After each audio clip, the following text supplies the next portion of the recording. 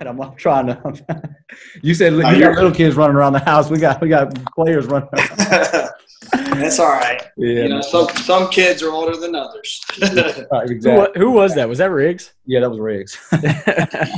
Well, I'll tell you what, Coach, we're going to go ahead and get into it. We have BGA's new head boys basketball coach, Trey Meyer, on the show with us today. Trey has made many stops in his coaching journey. He was a student assistant at Clemson. He was a grad assistant at TSU. He's had stints as assistant coaches at Miami of Ohio, at Furman University. He was a player development coach at College of Charleston before his last stop was as an assistant at Presbyterian College. And now he got hired at Battleground Academy back in the spring. Coach, appreciate you coming on today, man. How you doing? I'm doing pretty good. Thanks for having me. I really appreciate y'all doing this. I'm honored to be on there, and like I said, just looking forward to talking some ball with you guys. Yes, sir. Yes, sir. Well, I'll tell you, hey, talk to us about what's been going on in your life since getting this PGA job. Wow, that's a loaded question. Well, I mean, for us, like, you know, all the places you mentioned, it's been another move, and moving, you know, the more children you have, the harder it is. You know, we're obviously very experienced in moving, so we've got it down to about an art, but you know, this move was different because we're moving away from home, which my wife and I actually are from South Carolina. So we're moving away from home. So we're going to see less of family. But I did this because we did this because I wanted to be a head coach. Yeah. And when I first started my coaching journey, I was coaching AAU. And that's really when I fell in love with coaching. And I just had a group of 7 or 8 guys. We had some random jerseys. And we threw them on, and everybody looked at us at the other end and thought they were going to whoop us. And we had a pretty good team, and we surprised people. And that was kind of when I fell in love with coaching. So as I went through my college career, I always knew I wanted to be a head coach. And, you know, I'm 35 now, getting a little bit older. And these things are hard to get, you know, even being fortunate enough to be the head coach at BGA. I mean, that was a tough process. And there's a lot of really good candidates that wanted that job. So I don't know how I got it, but I did. But I'm really, really thankful.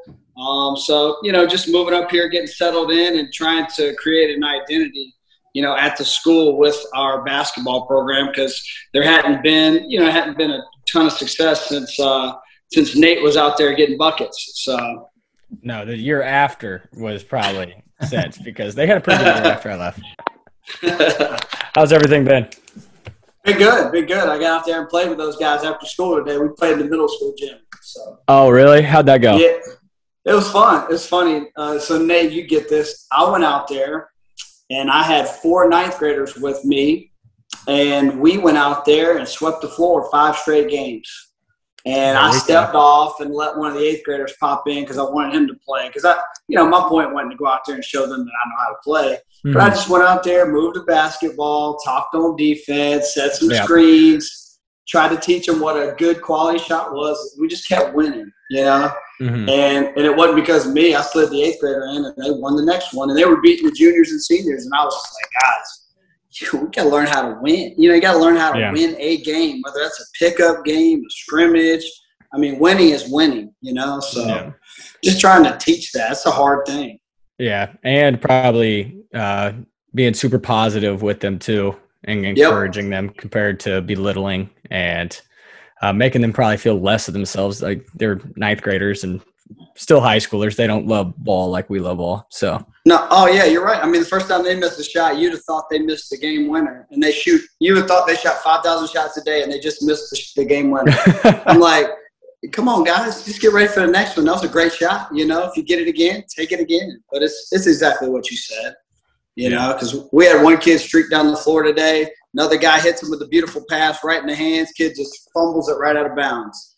And I was telling him, I was like, guys, at that moment, you just go to your teammate and just encourage him. I mean, he didn't mean to drop it, you know, like lift him up a little bit, you know. So just all those little things we're trying to conquer, you know. So, but they're so important, So, absolutely. Well, I'm going to shift back for a second. So, Asa, we were talking about Coach's journey. We've talked about how he's settling in. Do you want to hit any more on that before I move to somewhere else? Take it on, Nate. Let's take it. All right. So tell me a little bit about Rising Coaches. Asa, I don't know if you mentioned that in the bio, but co-founded Rising Coaches. I would love to hear, why you started Rising Coaches or even how it came to mind. Yep. Right. So I was a student manager at Clemson. And Adam Gordon was a graduate assistant at Clemson, and Andy Farrell was a video coordinator.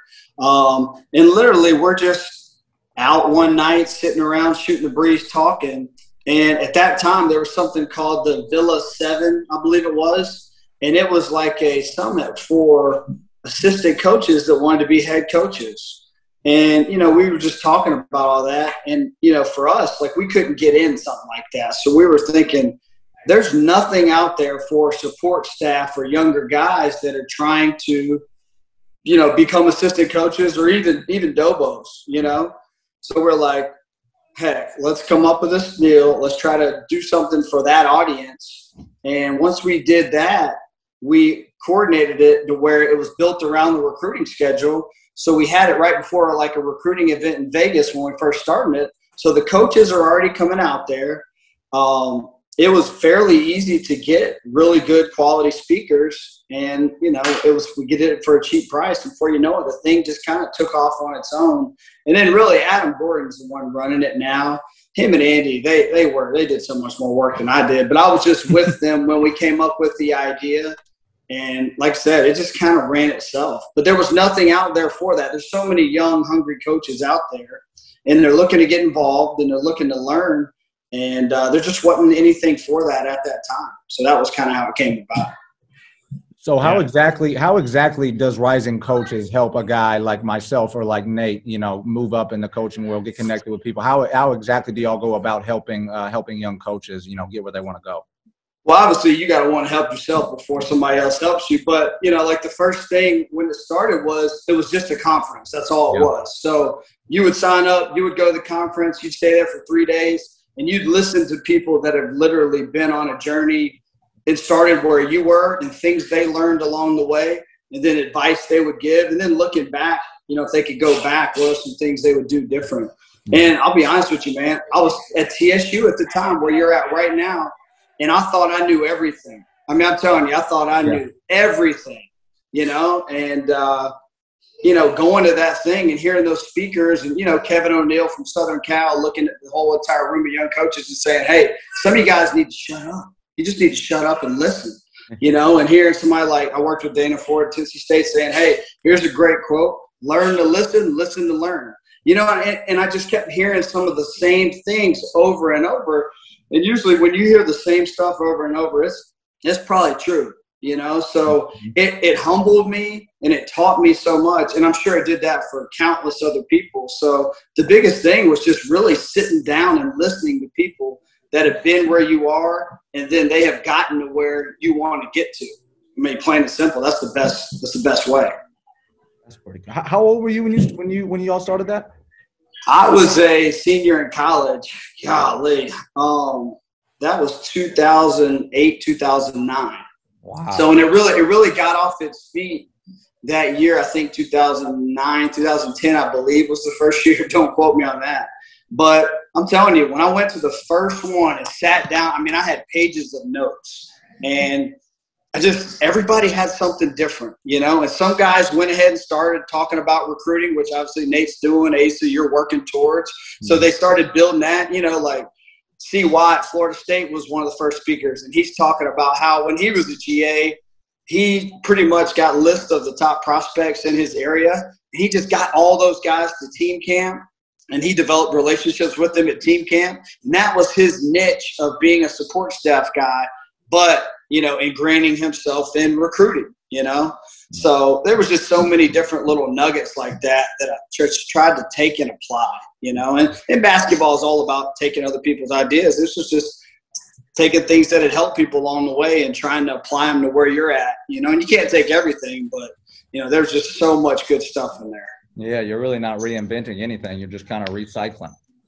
Yeah, no, for sure. Mm-hmm. And then obviously depending on where you're at, you know, can determines what you can take and what you can't. You know what I mean? Like one thing I always remember being at TSU, Asa, was like when I was there, like you don't have this abundance of staff, you know, so you wear a million different hats. Yep. But some people can look at that and say, "Oh gosh, they're making me do everything." Blah blah blah blah blah blah blah. Okay, and then the other guy can say like, wow, I'm getting a plethora of experience.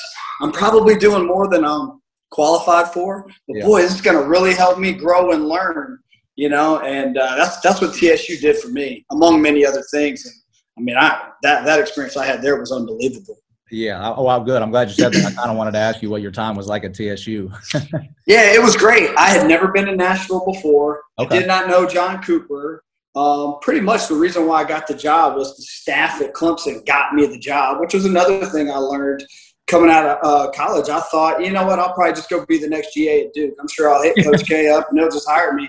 And I couldn't get anything, so I settled back at my high school being an assistant. And then like late August, I got involved at TSU and ended up getting offered the job. Like I said, I didn't do anything to really earn it per se. I didn't send in this beautiful resume with all these graphics, and I didn't do any of that stuff. Literally, Coach Purnell and staff helped me get that job.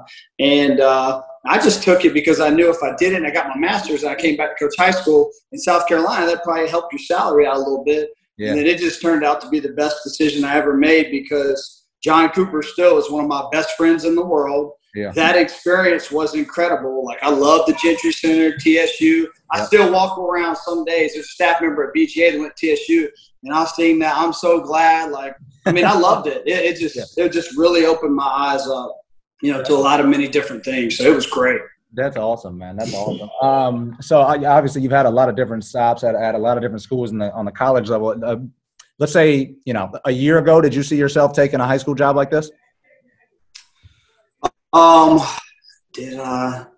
would say maybe the right one. Yeah. It was probably something I don't know if looked down upon is the right way to say it, but leaving college from having done it for 12 years, there's always that, golly, I've worked so hard. Yeah. Because I finally got to the point where I was quote unquote the top assistant. So it was the closest I'd ever been to head coach, which is why I left College Charleston Presbyterian, because I wanted that responsibility.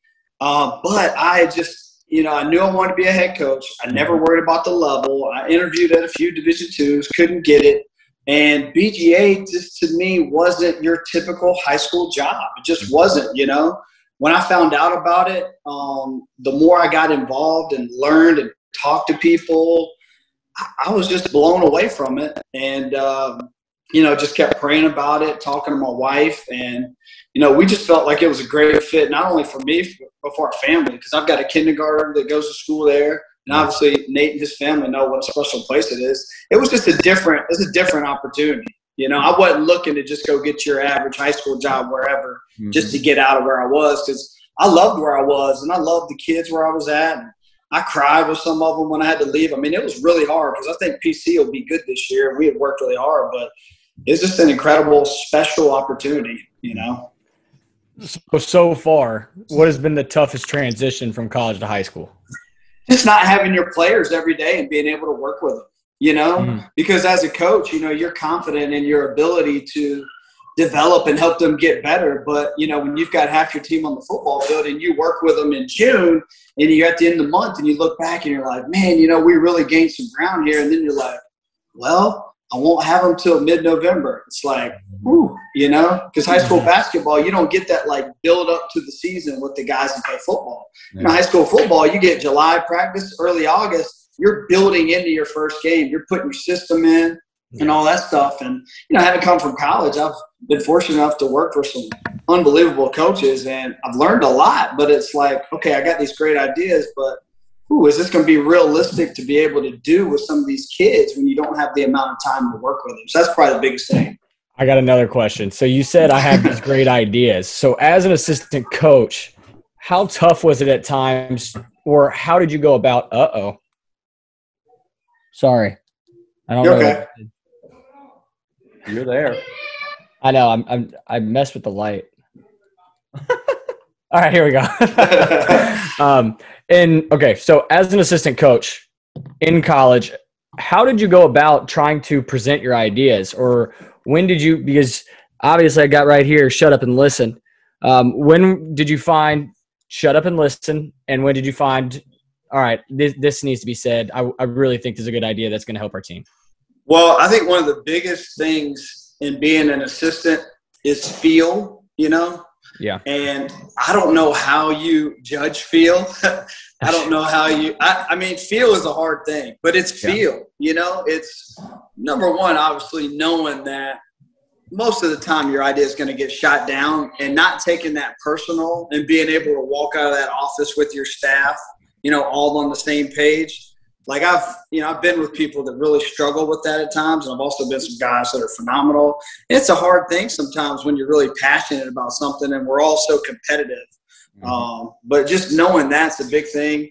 And then just, you got to know your boss too. That's probably the big part with feel.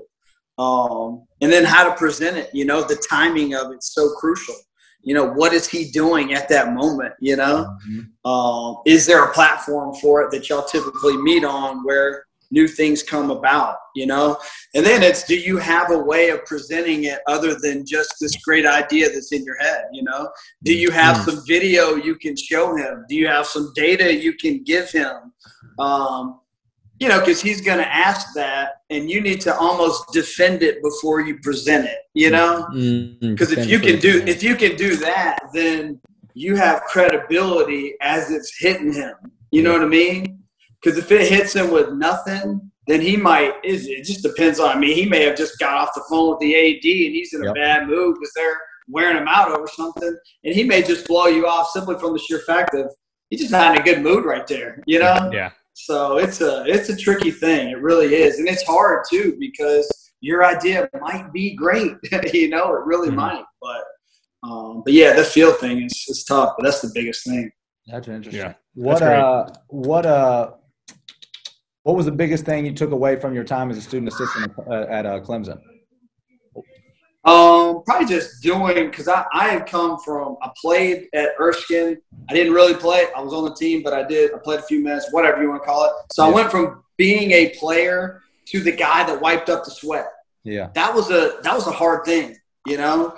But the thing I took away from Clemson was just doing all the little things nobody else wanted to do with a smile. You know, going the extra mile with a smile. That was the biggest thing. Going the extra mile with a smile. Yeah, I took that. I took that and I took it to TSU, Asa, because when I got there, you know, you have to be able to get things done on campus at TSU to be effective. Yep. You've got to be able to go over to the business office when so-and-so's got a negative balance on their account, and you got to be able to talk to them, and you need some help, you know. And they're not just going to do it if you walk over there and start barking at them.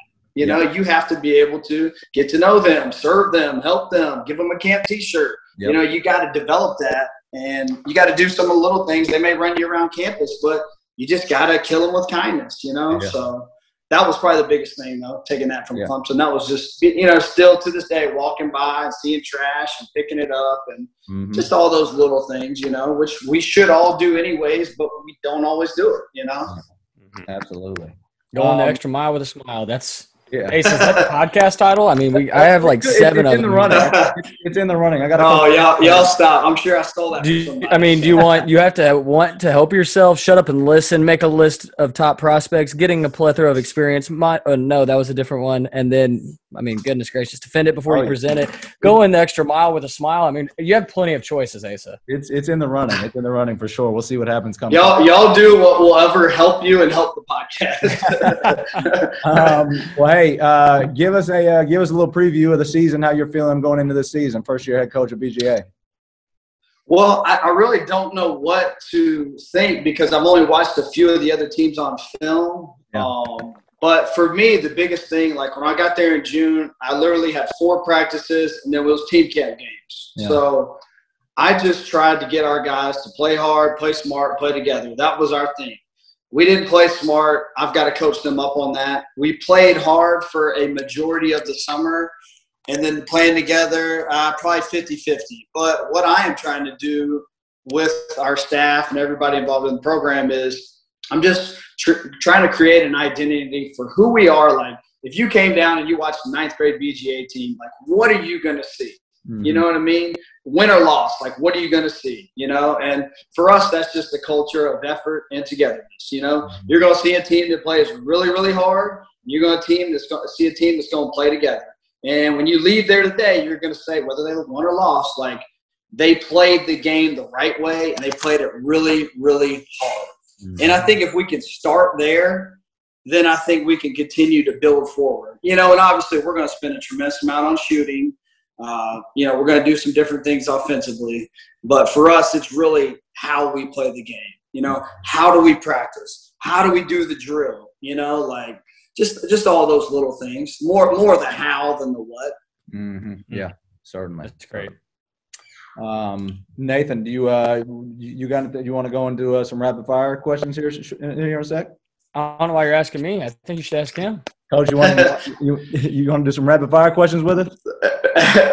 Like I said, whatever y'all think will help. All right. Well, they're rapid fire questions that turn into not so rapid fire questions. So here we go. We still need a new name for this, Asa. No, that's the fun. That's what makes it questions. Fun. It used to be like the Bud Light hot seat or something, didn't it? Yeah. Might want to change the first part. Yeah.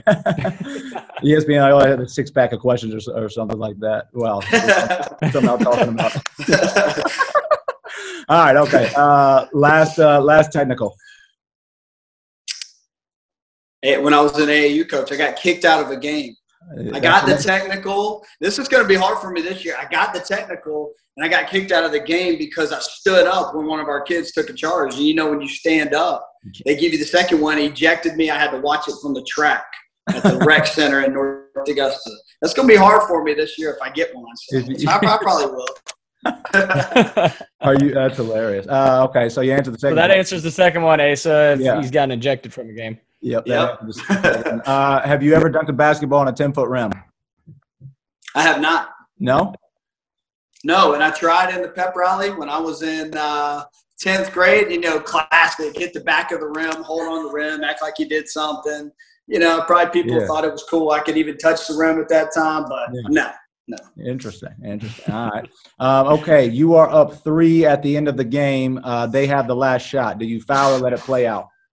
Depends on how good of a shooting team they are. I know that's a vague answer, but if they've got a couple guys that shoot 40% from 3, then I'm definitely going to foul. If they're a poor shooting team and they're a team that maybe I would play some zone against, although I'm a man-to-man guy, then I might play it out. Gotcha. And then what I've got to figure out at the high school level is how IQ-wise, can we handle that? And I know for sure I've got to teach them how to foul. Like I've already teach them how to foul when somebody's going up to shoot a layup, but I got to really teach them how to foul. Mm-hmm. So it just depends on the team and shooting. But I do like fouling. But I know I'm going crazy here, but that's why it's not so rapid fire. I know, but it's such a great question and topic to talk about because then it becomes what kind of rebounding team are you? Right. Nate, you saw us. Mm-hmm. We have no size. Like in a free throw line blockout situation, we got to be so fundamentally sound. It's a joke, Mm-hmm. And what I had to do in the summer this year is we kept giving up free throw line blockouts. That's one of my pet peeves as a coach. And because in college, I saw it every year. You end up losing a game or going to overtime because of free throw line blockout. I just said, hey, guys, we got a 17 for every free throw line blockout we missed. And we cleaned it up pretty good at the end of the summer once I did that. Because every time the kid's about to shoot, I'm like, hey, guys, you know what's on the line? 17 right here, 17. So they know. I like that. They're fighting. Hey, they're fighting. Every single. What is it? I'm gonna miss the saying. Inch and tooth and nail. Inch and nail. Is that the way you say it? It's tooth and nail. Yeah, tooth and nail. Something like that. Anyway, forget it. Asa, go ahead. All right. Okay. Are you leaving your best player in with 2 fouls in the first half? I am. Yep. I sure am. No matter what. I guess if there's a. If we happen to be up 20, I'll take him out. But I don't see that being the case this year. Although I would love it. But I'm definitely doing that because I think down the road you have to develop that. He has to learn how to do it. So when you get in the championship game to win it, you don't have to take him out. He knows how to play with 2. So I think you got to do it early in the year, even if it burns you. Yeah, that's a great one right there. Okay, go for the tie, go for the win. Are we down 2? You're down 2 with the ball. You're down 2 with the ball, yeah. Well, I'm drawing up a rip play to get to the rim with probably something like a crack back behind it. I'll do something to where we have a drive and we have an option to throw out the three. And I'll explain that we'll take the layup first, the layup or foul. If we don't have anything, we'll have a screen in action for a shot. That would be my plan right now as of today. Got you. Casual or professional on the sidelines? As far as how I'm dressing? Yeah. What do you – yep. I hadn't decided yet. I've said for many, many years, if I'm ever a head coach, I'm going to wear basketball shoes, and I'm not wearing the dress shoes that are so uncomfortable. I don't know if I'm going to stick with it or not. Right now, I'm going to go with professional for the answer. So, there we go. I just don't. I don't really want to just look like everybody else, but I don't know. Yeah. Wait, so the other way that you were taking that question, was it how you were going to act? Or well, I wasn't sure, Nate. But you can ask me that if you want. Yeah, are you going to act casual or professional?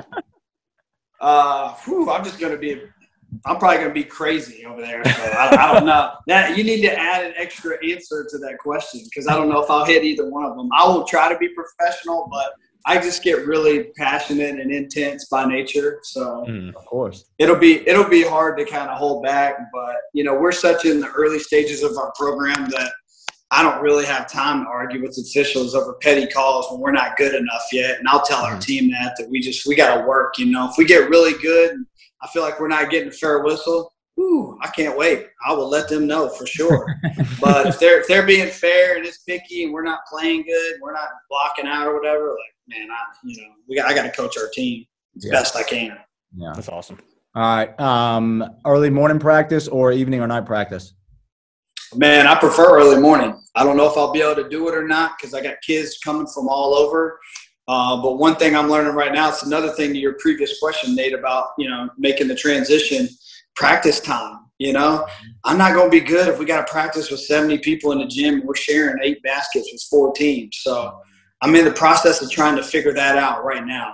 But I love early morning practices. So I do. We right now we go early morning open gyms. We got one tomorrow at 6:30 a.m. So yeah, I like it. I don't buy the whole we gotta practice near this time because we play near this time. And they do need to sleep. You're right, they do. I don't do it every day. But they also need to wake up when they don't feel like waking up, because if they can only play when they feel like playing, we're not going to be very good. Exactly. That's a great point, Coach. All right. If you were not coaching basketball, what would you be doing? Probably something in the finance world. Okay. I like all that stuff. Yeah, I'm into that. When we had to try to figure out what we were going to do to live up here, we had to figure out, renting, selling, all that stuff, real estate, but I just I've always liked all the trying to figure out how you can build wealth, Yeah. So. Well, you picked a bad time to move to Nashville because the real estate market is way too hot right now. And I'm renting. You're exactly right. And I don't know if I'll ever be able to buy. I'm going to have to save up a lot of money if I'm going to be able to do that. Oh, man. I mean, the market is on absolute fire here. Okay. You play any golf? I do. I just don't really have time. I played with my neighbor on Sunday afternoon. It is my favorite thing to do outside of Faith's family basketball. But with 3 kids, 5 and under, being a basketball coach, working at the school, it's just hard, So if I can play once every few weeks, then I'll do it.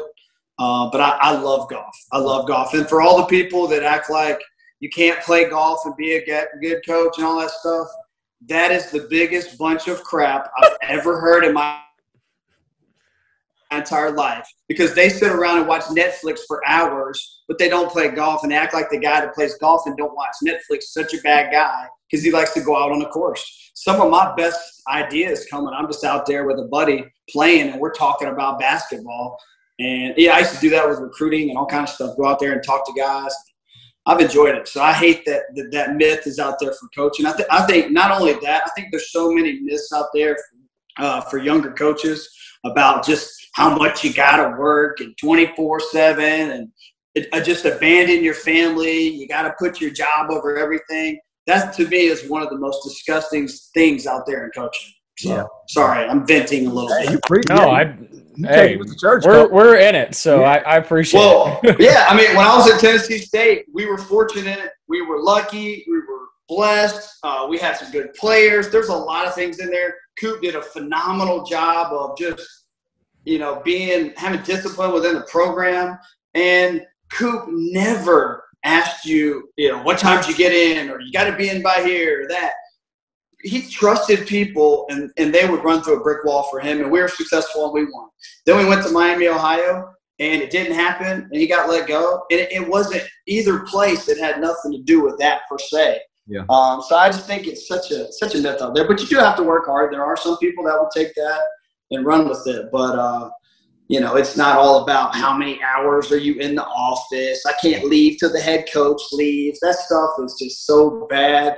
As young coaches, I will tell y'all more than anything, man, when you're with your wife or your girlfriend or your kids, do your very best to be there, like actually there with them. Because that was one of the things I look back from my time at Miami, Ohio. I told my wife was I was there, but I wasn't really there. Because the profession is addicting. It's so addicting. You can always watch film. You could be texting a recruit. You could be looking on Twitter. It's an addicting thing, and you have to be really, really intentional with your time so you take care of your family and your home life and your health. Yeah. That's great advice, Coach. That's great advice. Oh, all right. Well, hang on. What did you shoot on Sunday when you went out and played? I shot 39, but it was a par 32. So 7 bogeys, 2 pars, solid golf. If I could have putted a little bit better, I probably could have got 36, 37, but it was good. It was fun. Good. So what's your handicap? Or what do you think it is? I don't have one because I don't play enough. But if I had to bet, it would probably be, I don't know, probably 16, 18, somewhere around there. I'm capable of having a few good holes and then firing a double in there. So, but I just, for me, it fills a competitive void. Because I don't play all the time. Every year you guys go out on the road. There's 5 guys with torn Achilles wheeling around with one knee. Yep. And you just have to be careful the older you get. When I was younger, I played all the time, but I don't play as much anymore. So that fills the competitive void for me that's still there, So, and it's just, it's something you can do the rest of your life. You're outdoors, you get away from your phone a little bit. So it's just, there's a lot of good things that I like about it, and I don't play 18 very much because of the timing of it with my kids, but, going to play 9 holes in an hour and a half or hour 45, I love doing that. That's awesome. I love it. That's great. Yep. All right. Should every team make the conference tournament? No. No, why not? Because they don't deserve it. Well, in college, to me, it's different than high school, because of everything that goes into it and what's on the line. But I guess you could say there's a correlation. It's hard for me. I hadn't been in high school, but I just think some of these leagues are getting so big. Like the ACC's got so many teams now. It's just crazy, But good question. I hadn't put a lot of thought into that question prior to you asking, so I don't feel like I have a great answer for you. But that was my rapid fire response. There it is. Perfect.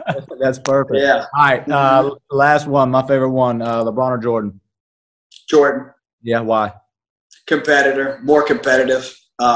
Obviously, we could talk for days about that. I like LeBron, but I just like the overall competitiveness of Jordan better. But, when I watched Jordan, I was a kid, so I didn't see the game the same way, so it may have been different. But more mesmerizing as a kid. Yeah. Oh, for sure. And it's a different game now, you know? Mm-hmm. LeBron, like what he could do is just incredible. He had been my favorite player for a long, long time. And then I just kind of fell out with the LA thing, I don't know. He lost me there, so. Yeah, I can see that.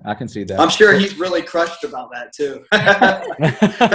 He's probably losing sleep right now. Oh yeah, I'm sure. But no, I still love watching him play. Just his passing ability. Yeah.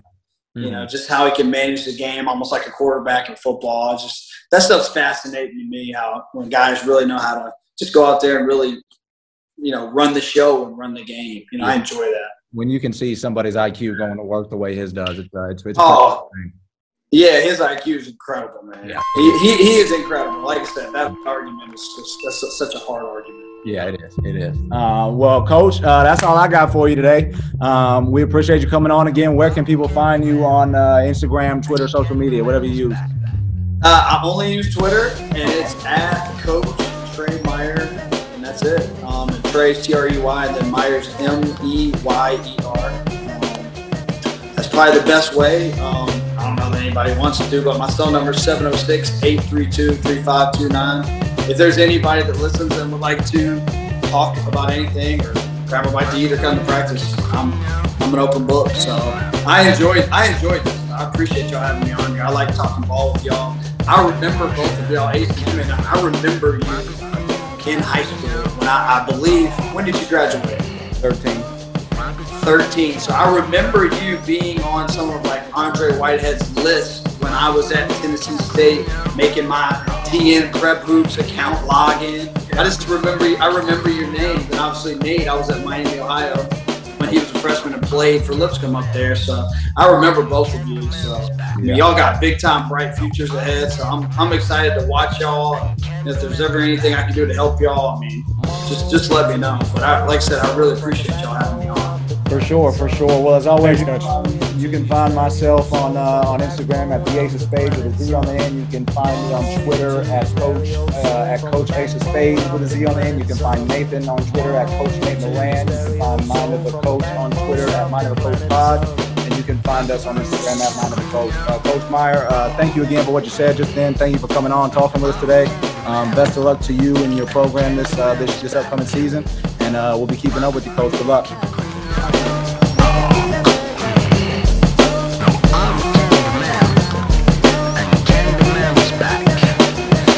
Daughters of the Dharma, good people get down. Free candy for the masses, sweet with stereo sound. Like the Vedas and the Gitas in the breakbeat tune. Automator on the fader, corner shop with the boom. Slapping hands with my brothers as we rise to the sun. Lays on fronts, feel the rhythm of the rhymers you stone.